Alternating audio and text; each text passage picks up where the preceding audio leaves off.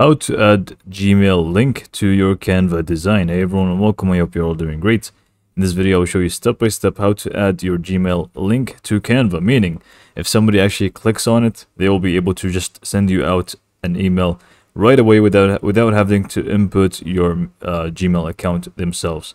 So this is just going to make your communication a lot easier for them. They just click on the link and it's just going to redirect them to their email app, where they can just go ahead and add, the topic, subject, whatever it may be.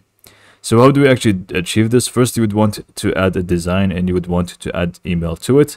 So I'm just going to find a resume and I'll just use that as an example.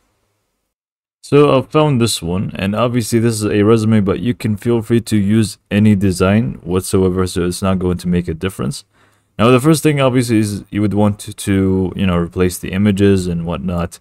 And once that's done, you have two options when it comes to adding your Gmail in Canva. The first way is going to be like this, where you have text and you want to make it clickable. So once they click on it, they can just go ahead and message you right away.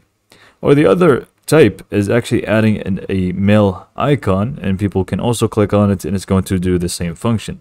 So let's just go ahead and get to it. So the first thing, let's just go ahead and start with the text. So you'd want to just go ahead and find a mail section and just go ahead and replace it. If you don't have one, you can just simply add normal text and it's going to work exactly the same way. If you have one, you can just go ahead and double click on it and replace it. So you can just do example at gmail.com like so. And you can just go ahead and change it to your actual mail that you want them to contact you with. And now it's not going to remain clickable. And by the way, I did not actually mention this, but there's a downside to this entire thing, is that it actually requires to be a PDF at the end. So you actually need to export it as a PDF to make it clickable. Anyways, moving on. So you would want to just go ahead and highlight the entire text, double click on it and then highlight it with Control-A to make things easier.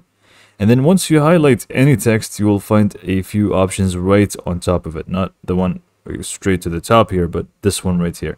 One of those is going to be the link option, so just go ahead and click on that, and then you would want to basically add the same email over here, which is example at gmail.com, and just go ahead and hit enter, click on done, and you will find it to actually be now mail to and then your email, which is supposed to be this way, but thankfully Canva does the thing for you. So just go ahead and add your email, click on done, it should be done for you. If not, you will just need to add mail to and then straight away your email address. Now you can notice with the text format, it's actually going to underline the entire thing, so you can feel free to remove it if you don't like it. Just highlight it again and just go to the top where you will find underline option, check it off, and you're pretty much set.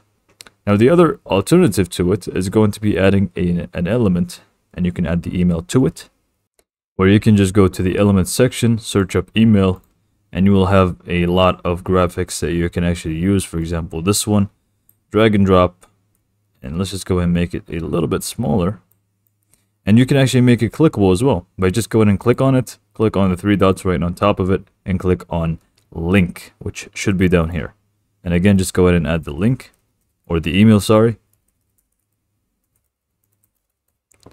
and just click on done, and it should turn to mail to and then the email. Click on done and you're pretty much good to go. The only thing left for you to do is just go ahead to the share button on the top right, click download, and make sure whether it's going to be PDF standard or PDF print. Nothing else is going to work, so make sure it's either PDF standard or PDF print. This way people will be able to just click on the actual link and just hit download, and you're pretty much good to go. So this is all for this video. Hopefully you found it to be helpful, and thanks for watching.